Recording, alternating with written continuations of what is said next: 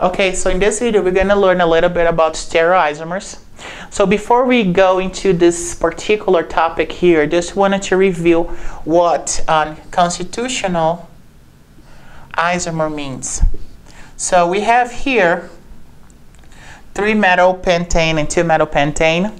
So both has the same molecular formula. Both has the formula C6H14. However, the connectivity are placed in a different carbon. This is in carbon number 3, this is in carbon number 2. So constitutional isomers are related with the idea that we have the same molecular formula, but the connectivity is different, like in this particular case. The stereoisomer, it's related with the idea that the connectivity are the same.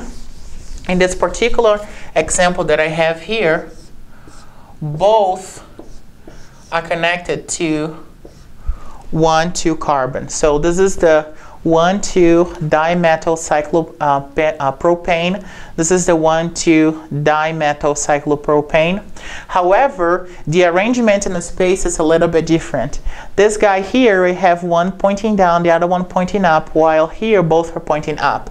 So stereoisomers are related with the idea that the connectivity are the same. Both are in carbons 1 and 2. However, the arrangement in the space is a little bit different. This guy is pointing down while this is pointing up, and both here is pointing up. So here we can start deriving the idea about cis and trans. Because one is down, the other one is up, I can call this as a trans, and this would be my cis. Both up or both down.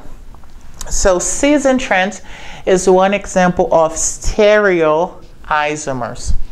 So what can we know about stereoisomers? If I look the heat of combustion, remember the heat of combustion is when I have my organic compound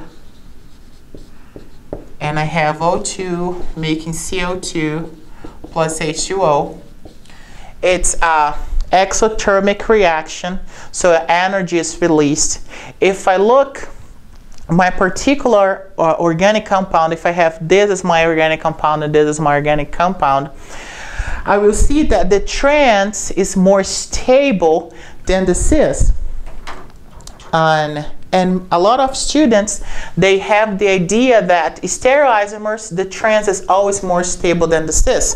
So I have this two here, I got my model kit and I just draw these two guys here, this being the cis and this being the trans, and this the trans.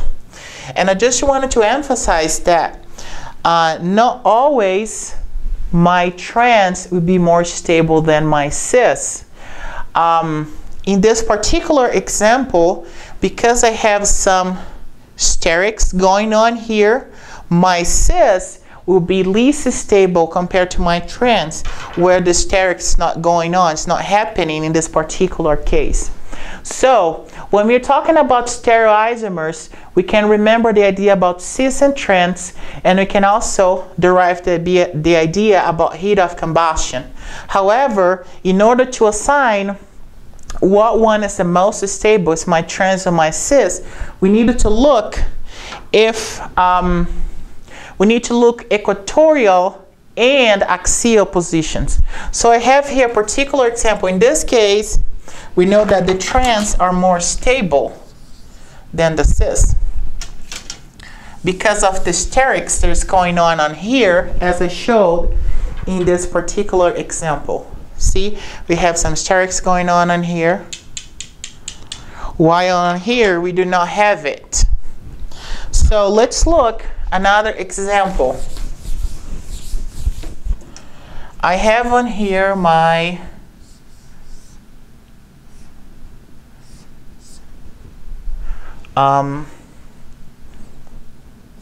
trans.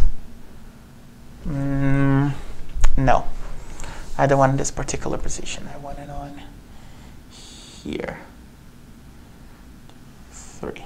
Okay. And I have here and here. Okay, so here I have both metal points down, while here I have one down and one up. So I know this is the trans. I know this is the cis. And I know that these two guys are related because they are stereoisomers. So in order to assign what one is more stable, what one is more stable, I need to check how many equatorial position I have for this one here. So in the case of the cis, I have 1, 2 equatorial positions. While in this trans, I have 1 equatorial, 1 axial. Therefore, because I have more equatorial positions associated with my cis, I know this is the most stable of these two particular stereoisomers. So, just a review, stereoisomers are related with the idea of they have the same connectivity, but the arrangement in a space is placed differently. And we need to remember that cis and trans is one example of stereoisomers, and we cannot assume that every time we have a trans and a cis, the trans is more stable. In order to assign what one is more stable, we need to put everything in our chair confirmation and then check what has more equatorial positions. Is the cis or is the trans? Once I assign what one has more equatorial positions, I know by definition that the one that has more equatorial positions is the most stable stereoisomer.